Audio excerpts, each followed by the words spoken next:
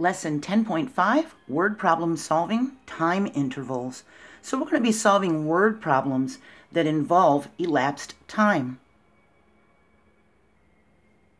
We can use the strategy, draw a diagram to solve problems about time.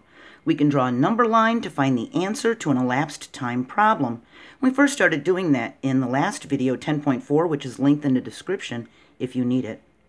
We can also use analog clock faces to help us solve an elapsed time problem, but we're going to be focusing in on using number lines in this lesson. To find an ending time, we need the starting time and elapsed time we count on from the start time. To find a starting time, we need the ending time and the elapsed time. We count back from the ending time. We count on forward or count backward any amount of minutes that makes sense. And to help us solve a word problem, we can circle or underline the question, circle or underline important facts, and choose a strategy we know. Tim is going to Chicago. His airplane leaves at 11:15 a.m. He needs to arrive at the airport 60 minutes before the flight. That way he knows he'll have enough time to go get his ticket or, get on the plane. It takes 15 minutes to get to the airport, so he needs that amount of time to actually drive to the airport. He needs 30 minutes to get ready. So what time should Tim start getting ready? So we need to find what time Tim should get ready. And our important information is that the plane leaves at 11:15 a.m. That's important, so we can underline that. What's also important is that he needs to arrive at the airport 60 minutes before the flight. We can underline that. It is also important that he needs 15 minutes to get to the airport. And we need to know that it's going to be 30 minutes to get ready. So we need to underline 30 minutes to get ready. So now we have collected all the important information in the word problem. We can use a number line to help us. The airplane leaves at 11:15 a.m. There's 60 minutes that he needs to arrive before the flight, 15 minutes to get to the airport, and 30 minutes to get ready. What we do is, because we know the airplane leaves at 11:15, we need to find out when he gets ready, so we need to find the start time. Our number line is going to go from 11:15 a.m. and we're going to skip count backwards. And we're going to skip by the elapsed time. So from 11:15 a.m., 60 minutes is 1 hour. That'll put us at 10:15 a.m. Then we need 15 minutes to get to the airport, so we're going to go back 15 minutes. That puts us at 10 a.m. Then he needs 30 minutes to get ready. We're going to skip 30, and we'll be back at 9:30 a.m. So we know Tim should start getting ready at 9:30 a.m. or earlier, right? And we can check our answer by starting here at 9:30 and counting forwards the 30 minutes, 15 minutes, and 60 minutes to see if we end at 11:15 a.m. when his flight leaves. We go from 9:30 to 10, that's 30 minutes. Then we add 15 more minutes, so we're at 10:15. We add 60 minutes as an hour, and we get to 11:15 a.m. So yes, that worked. Emma gets out of school at 2:45 p.m. It takes her 5 minutes to walk home. Then she walks her dog for 15 minutes. She does her homework for 37 minutes. What time will it be when Emma finishes her homework? What do we need to find? We need to find what time it is when her homework is finished. The important information is that she's out of school at 2:45 p.m.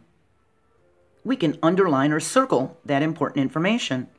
It's also important that it takes her 5 minutes to walk home. We can underline or we could circle that information. It's important that it's 15 minutes she spends walking the dog. We can underline that information. And it's important to know that it took 37 minutes to do her homework. So we can underline homework for 37 minutes. Now that we've gathered all our important information and we know what we need to find, we can start solving it. We can use a number line to help us. We know she's out of school at 2:45. That's going to be our starting time. Then she has 5 minutes she walks home, 15 minutes to walk her dog, and 37 minutes to do her homework. We need to find what time it is when all of these things are finished. We start at our starting time, 2:45 p.m., and we add 5 minutes for her to walk home. Now it's 2:50 p.m. Then we add the 15 minutes, we skip the 15 minutes that she walks her dog. And going from 2:50 p.m. and doing 15 minutes, we got 5, 10, 15 minutes. That puts us at from 2:50 to 2:55. Then it becomes 3 o'clock, then 3:05 p.m. So 15 minutes has us at 3:05 p.m. Then she does 37 minutes of homework. We need to add 37 minutes to 3:05 p.m. We skip 37 minutes and we're at 3:42 p.m. Now, 5 plus 15 plus 37 is equal to 57.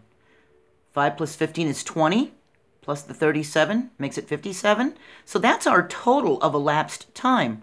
This whole thing should be 57 minutes.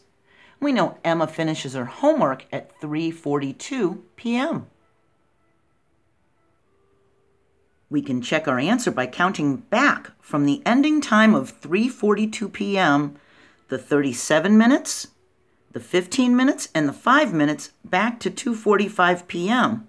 We can also check our answer by counting back the elapsed time, the entire 57 minutes from 3:42 p.m.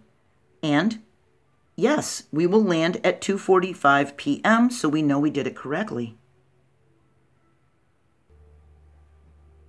Emma wants to go to a carnival at 4:30 p.m. She also wants to go to a lecture about Apollo 11 at 7 o'clock p.m. at the local college. She needs 45 minutes to drive from the carnival to the college lecture. So how much time will she be able to spend at the carnival? What do we need to find? We need to find how long Emma can stay at the carnival. The important facts are she's going to be at the carnival at 4:30 p.m., it takes 45 minutes to drive to the lecture, and the lecture begins at 7 o'clock p.m. We draw our number line, and we know she needs to be at the lecture at 7 o'clock p.m. We know it takes 45 minutes to drive to the lecture, so we start at 7 o'clock p.m., our ending time, and we go back 45 minutes. That's going to put us at 6:15 p.m. Then, the time between 4:30 p.m. and 6:15 p.m. is the time that she'll be able to spend at the carnival. So to find how long she can be at the carnival, 6:15 p.m. becomes our ending time. We draw our number line, and we know that she's going to arrive at the carnival at 4:30 p.m. If we go 1 hour forward from 4:30 p.m., we'll be at 5:30 p.m. We need to get to 6:15. If we go another 30 minutes from 5:30, that'll make it an even 6 o'clock p.m. Then we can go another 15 minutes to 6:15 p.m. We went 1 hour plus 30 minutes plus 15 minutes. That's 1 hour and 45 minutes. So we know that Emma can stay at the carnival for 1 hour and 45 minutes. Now remember, you can go to my Facebook page in the image section, and I've got blank clocks that you can copy, paste, and print so that you can work with them. Bob got out of bed and ready for school. He spent 58 minutes getting dressed, eating breakfast, combing his hair, and brushing his teeth. He left for school at 7:30 a.m. So what time did he get out of bed? What do we need to find? We need to find the time that he got out of bed in order to do these things for 58 minutes. And we think 58 minutes is 2 minutes less than an hour, 60 minutes. We need to underline the important information. It's important that he spent 58 minutes getting dressed and getting ready, and that he left for school at 7:30 a.m. We can count back 1 hour, because 58 minutes is so close to an hour. We can count back from 7:30 when he left to 6:30. Then we can count forward 2 minutes, 1, 2. And that puts us at 6:32 a.m. From 7:30 back to 6:30 is 1 hour, but from 6:32 to 7:30 is 58 minutes. So we know Bob got out of bed at 6:32 a.m. So we can use an hour to help us. Tala brushes her teeth for 2 minutes every morning and 2 minutes before bedtime every night. How many minutes does Tala spend brushing her teeth each week? So remember, there are 7 days in each week. We need to underline the important information. It's important to know that she brushes for 2 minutes in the morning, 2 minutes before bedtime, and they want to know how many minutes each week.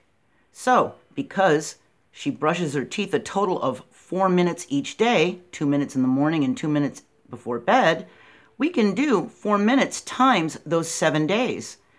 4 times 7 is equal to 28, so she spends 28 minutes each week brushing her teeth.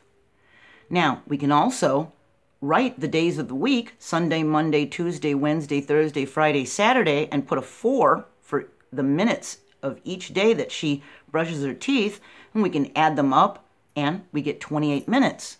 So remember, sometimes it may be easier to solve a word problem if we make a list or a table.